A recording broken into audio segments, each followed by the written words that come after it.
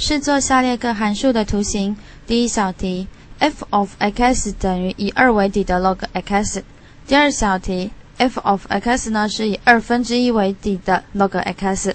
好，那第一小题的部分呢，我们先代入数字。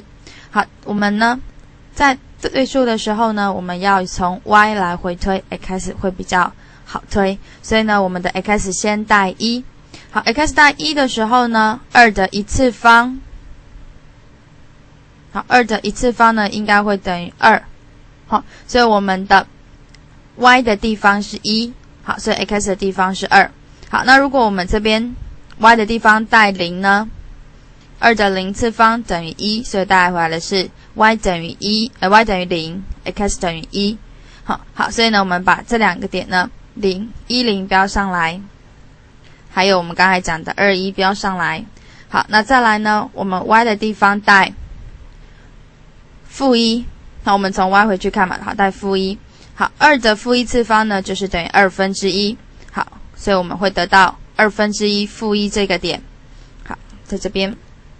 好，那接着呢，我们 y 带-2的时候，2的-2次方呢是1/4，所以我们可以得到的是1/4的点。好，那再来，我们 y 带2。好 ，y 带2的时候，2的2次方会等于4，所以 x 等于4，所以我们要把点标上来。然后呢 ，y 如果带3的时候，2的3次方会等于8。好，所以我们呢一样把点标好。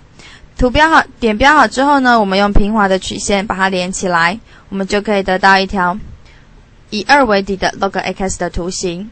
好，那第二小题呢是以1/2为底，我们用一样的方法 ，y 带0的时候，1/2的0次方永远等于1。那再来，好，我们带1，y 等于1的时候，1/2的一次方呢是1/2，对不对？所以我们可以带到这个点，就是1/2这个点。然后再来 y 带2的时候呢，1/2的平方，所以是1/4，所以我们可以得到2这个点。那一样的，我们 y 带-1、-2、-3，我们就可以得到它对应出来的值。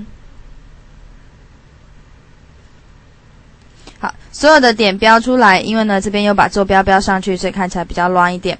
我们把这1、2、3、4、5个点连起来的时候呢，我们就可以得到这条红色的呢，就是我们第二小题以1/2为底的 log x 的图形。